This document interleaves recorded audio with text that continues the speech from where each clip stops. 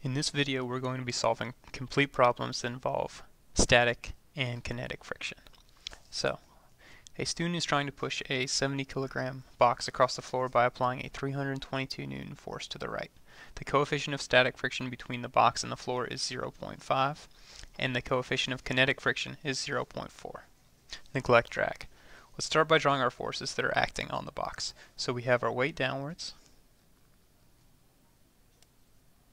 normal force upwards, the force from the student to the right, which is another normal force. And since the box is either trying to move to the right or may actually be moving to the right, we're going to have a friction to the left. Alright, that gives us a total of 4 forces acting on the box. Let's go ahead and write down things that we might need later. So net force, mass, and acceleration, and then start filling out our given. So 70 kilograms is our mass. Since weight is mass times gravitational constant, we get 700 newtons for the weight. The student is applying a 322 Newton force, and that will be our normal force to the right.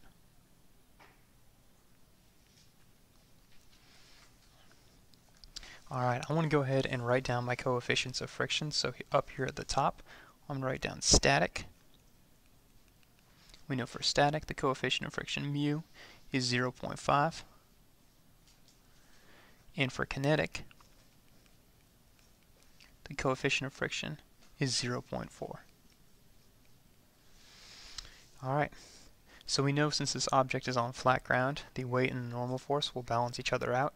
That'll give me a normal force of 700 newtons.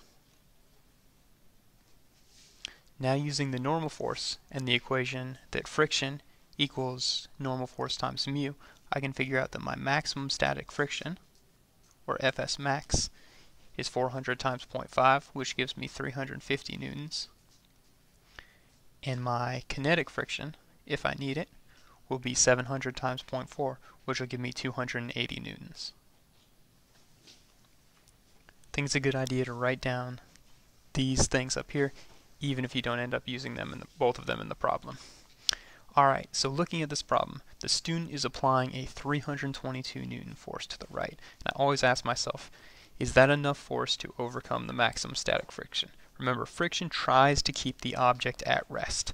Now looking at this, I'm going to compare the force that's applied to the right with the maximum static friction. So this tells me that my maximum static friction is strong enough to keep the object at rest. So I can go ahead and say that the box will not slide.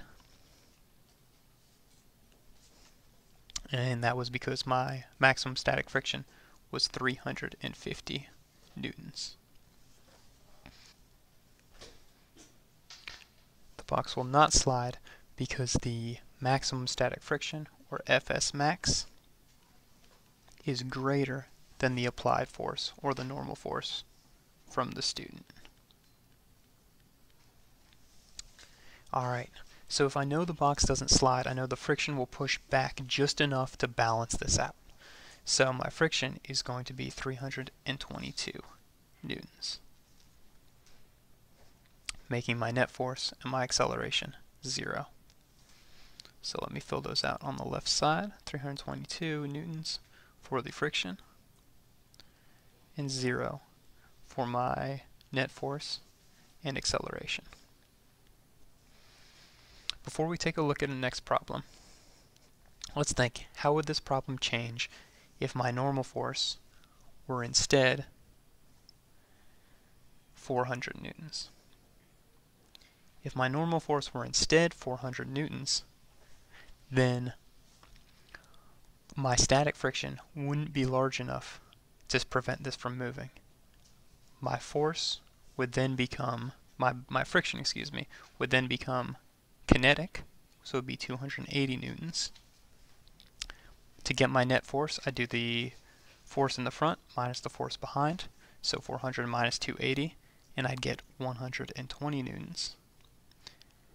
I could do 120 divided by 70 to get my acceleration of 1.71 meters per second squared.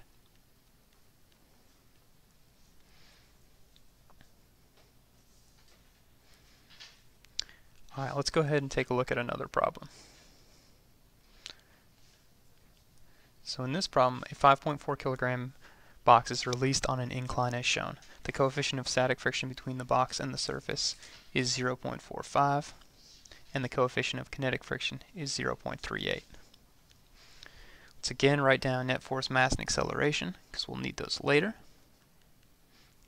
and then draw our forces acting on the box. Alright, so let's draw our weights straight down, as always. Our normal force, since we're on an incline, my normal force is going to be diagonally up to the right, perpendicular to the surface. And the box is either sliding down the hill or may slide down the hill, so we'll have a friction up to the left, and that's it for the forces. Since we are on an incline, so the friction and the normal force are tilted, we want to think about our axes like this, and so resolve our weight. I'm going to draw the normal component of the weight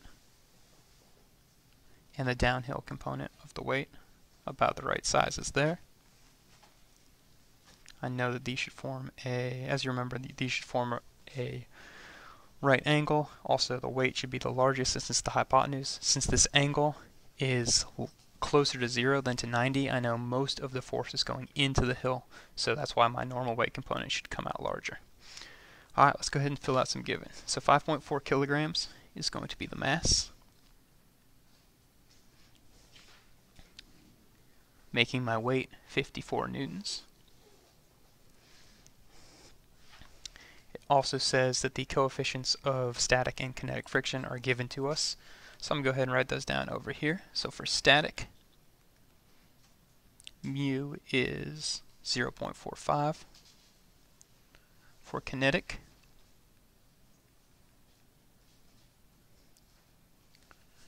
mu is 0.38.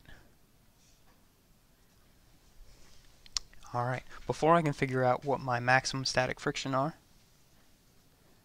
and my kinetic friction, I need to figure out what my normal force is. Alright, so time to do a little bit of trigonometry. First, I know that this 31 degrees right here, by some geometry arguments, or just by seeing where it looks like it fits, is going to go right there. So that's my angle theta, which makes W my hypotenuse, the normal weight component my adjacent side, WD my opposite side. I know that sine theta equals O over H, so I can rearrange that and get that H sine theta equals O. And I'll also use cosine, rearranging to solve for A.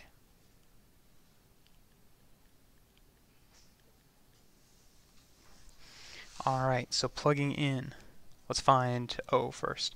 So plugging in 54 sine 31,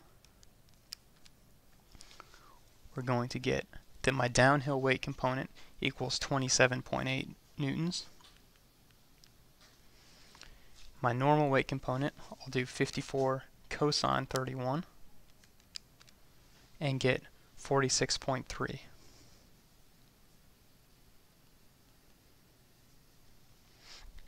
Alright, once I've done my trigonometry, I know that my weight was resolved into these two, so I'll pay attention to the two components instead of the hypotenuse. That means that my normal force will be 46.3 newtons. And then I can use my normal force in the equation friction equals mu times normal force to get my maximum static friction and my kinetic friction.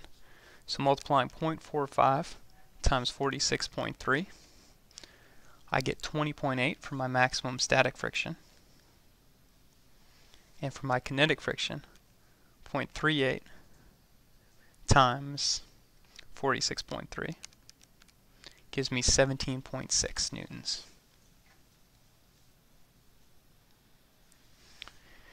Alright, so now I know that my weight and my normal force have balanced. So let's look at what's left. So now to figure out whether this box is going to slide or not, I'm looking at my downhill weight component. So my downhill weight component is 27.8 newtons. I always ask myself, is the static friction strong enough to keep this object at rest?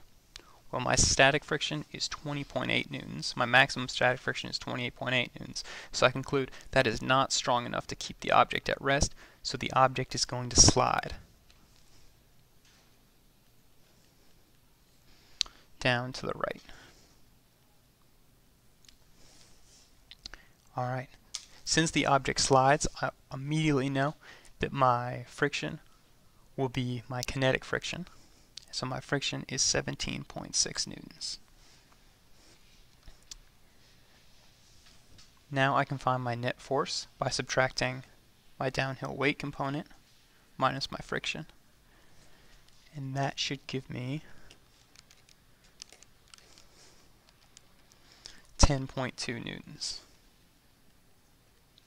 And finally, 10.2 newtons divided by my mass of 5.4, or net force divided by mass, will give me an acceleration of 1.89 meters per second squared.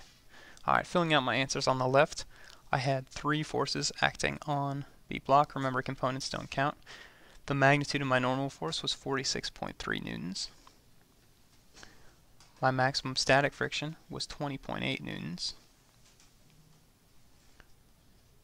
Oh, my bad. It's one step ahead right there. So the magnitude of the downhill weight component was 27.8 newtons. The maximum static friction was 20.8 newtons.